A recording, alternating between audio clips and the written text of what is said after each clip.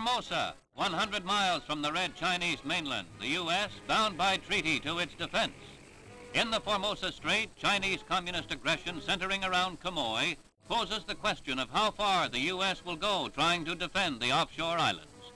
The 125,000 population of the Quemoys is witness to weeks of heavy artillery bombardment by Red shore guns.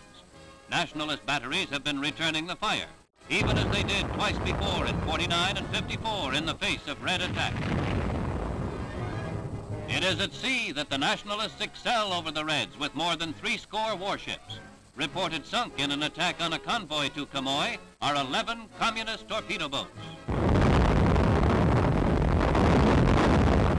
In Newport, Rhode Island, directly to the doorstep of the summer White House, comes this latest crisis in the Far East. Summoned to emergency conference, Secretary of State Dulles to meet with President Eisenhower.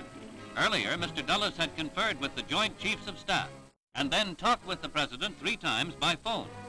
The Dulles-Eisenhower meeting is followed by a statement in which Red China is solemnly warned by the President that he will not hesitate to commit American armed forces to the defense of the nationalist offshore islands if he finds that necessary to the security of Formosa. Not alarming, but rather giving Beiping a chance to back off, is the U.S. stand. Meanwhile, the U.S. 7th Fleet has been steaming to within striking range to prevent invasion of Formosa from the mainland and vice versa. It is stressed the Chinese Nationalists under Chiang Kai-shek can handle any present threat to their territory. Help would come only if the defenses proved inadequate.